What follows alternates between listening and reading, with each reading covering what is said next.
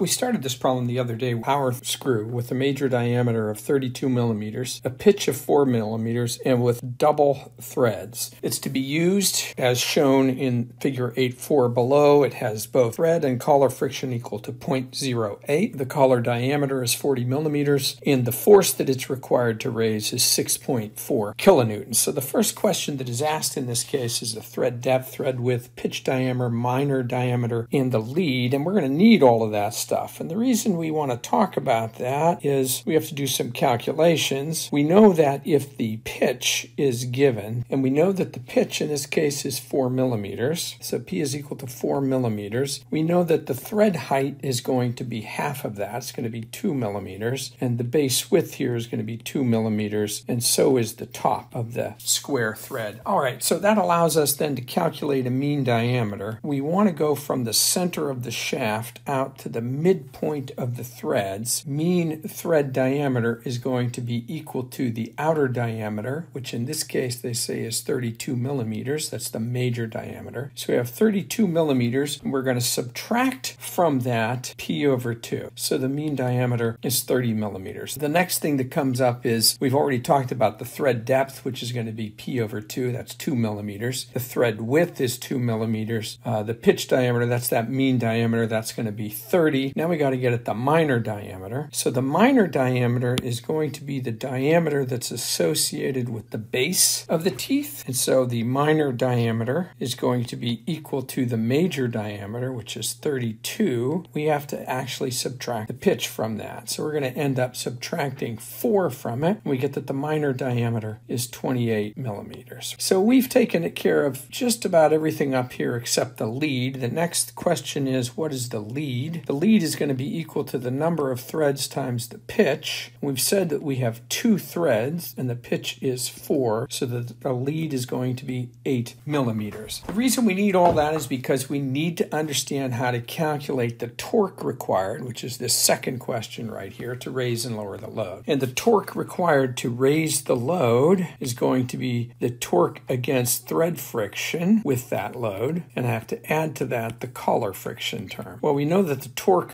required to overcome the thread friction is just going to be the force that we are applying through the actuation times that pitch diameter divided by 2, so that's a radius. We multiply that by the lead plus pi f times this mean diameter over pi times the mean diameter minus the coefficient of friction times the lead. We have all of those things now, so we can plug them into that equation, but we have to add to this the force F, and we multiply that by the collar friction, which in this case is the same as the thread friction. We multiply that by the effective collar radius. We know what all of those terms are. Collar diameter is 40, so we know that the collar radius is 20 millimeters. If we plug all of those things into this equation, including the force requirement that was imposed on us of 6.4 kilonewtons, so we use F equals 6.4 kilonewtons. The lead is equal to 8 millimeters. The coefficient of friction, which is equal to the collar coefficient of friction, is 0.08. We calculated that the mean diameter was equal to